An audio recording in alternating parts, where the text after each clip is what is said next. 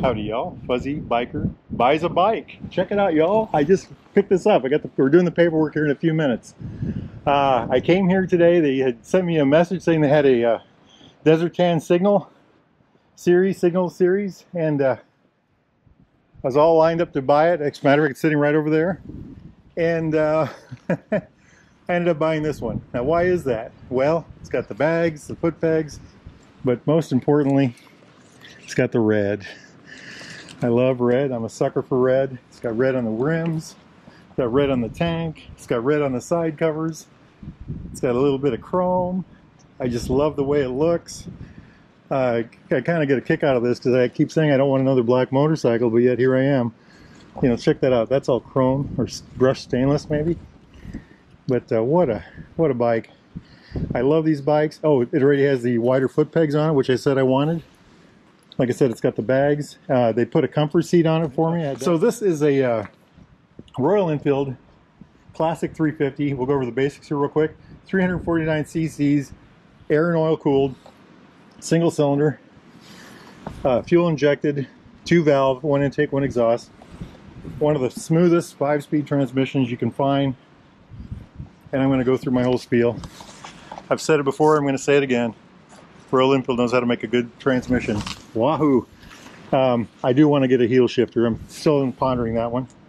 The front forks are 41mm with about 5.1 inches of travel, but they're covered. Isn't that nice? So I don't have to worry about dirt or bugs or anything like that. That's 127mm of travel, by the way. 300mm front disc. I think the front tire is a 190/19. Check that out. I love the stripe. It's also a tubeless tire, and it's got the mags. Now, I don't know why I bought mags, but there's just something about this bike that grabbed me. I just love the whole thing. I mean, just look at that. Just gorgeous. The rear tire is a 120/80 18. I mean, I'm a little excited right now. I hope that's showing through. But you know, these things everything's metal on these. Metal, cast aluminum. Even the side covers are metal. You know, the fenders, everything's metal on these. I'm so impressed with these bikes. The 350 series, the J series by Royal Enfield is just amazing. Rear brake is a 270mm single pot Vibri. Rear suspension, I think it's also 5.1 inches. And that's, like I said, 127mm. Wheelbase on these hot rods, 54.7 inches. That's 1,389mm. That's slightly longer than the Hunter model we rode the other day. This has a little less rake on it, a little longer wheelbase. It's not quite as nimble as the Hunter model. It's got the bigger tires. The Hunter model is very sporty. Ground clearance on something like this is 6.7 inches. Isn't that amazing? 6.7 inches. It's 170mm, so loads of ground clearance. And I was, my good buddy Matt has one of these in the military color Signal series, and we were out dirt biking with him. I was on my Himalayan, he was on his Classic, and had no trouble at all. I think there's a video back there somewhere where we were doing that.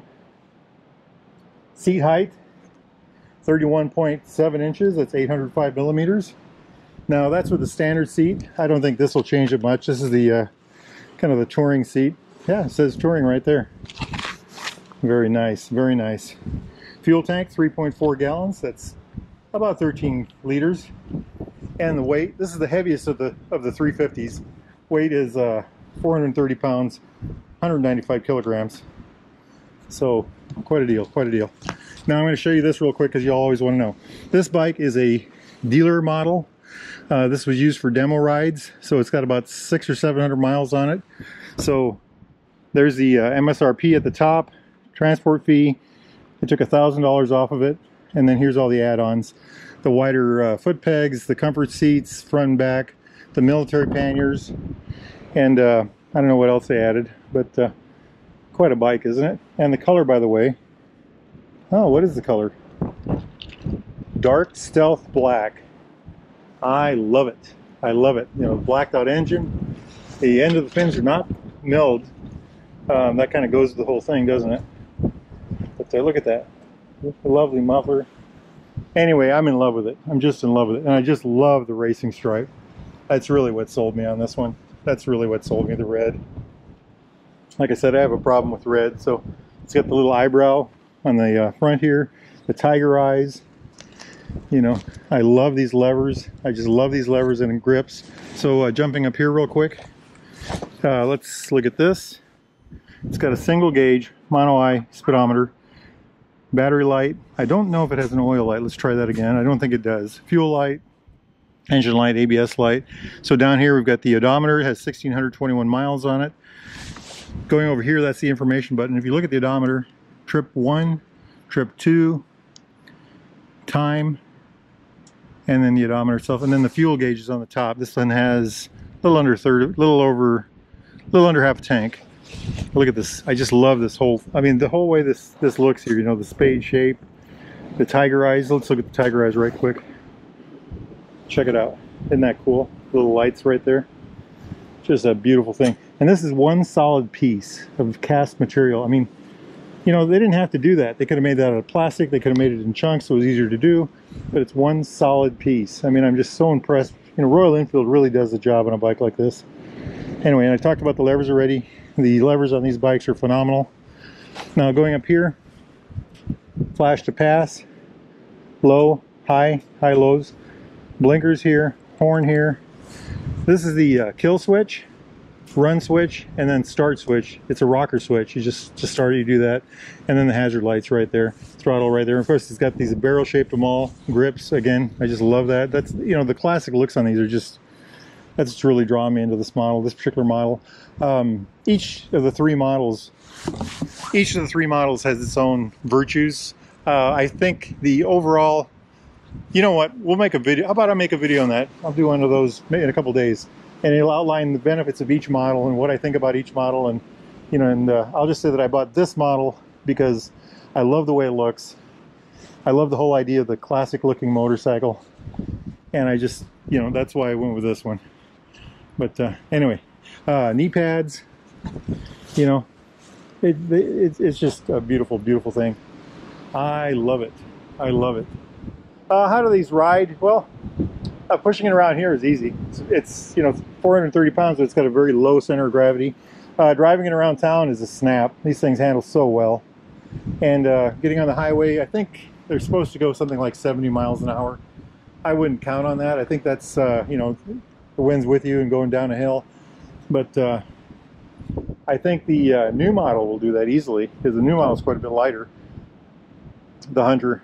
But what a beautiful motorcycle. I'm just, I'm really just, I love it. Oh, and by the way, kickstands, standard on all of their 350s. I mean, it just, you know, you don't have to pay extra for that kind of stuff. Other brands you do, and it just blows me away.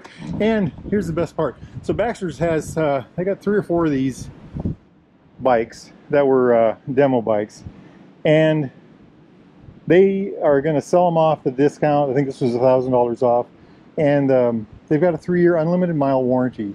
So 3-year warranty, unlimited miles from the day you buy it. They've had all the service done. The first services are done, oil change, all that neat stuff, and it just, it's a phenomenal deal. If you want one of the ones like this that they have, get a hold of Baxter Cycle, baxtercycle.com, ask for Jeremy, tell them Fuzzy sent you. And then of course they've got a whole slew of brand new ones of the classics, of the Meteors, of the new Hunters that just came out. And anyway, I'm just thrilled. Hey, I'm a rambling man. Anyway, I'm Fuzzy Biker. It's a windy day out here in Iowa, but I'm gonna go take that hot rod for a spin. Y'all do the same. It's nice with that. Life is good. Wahoo!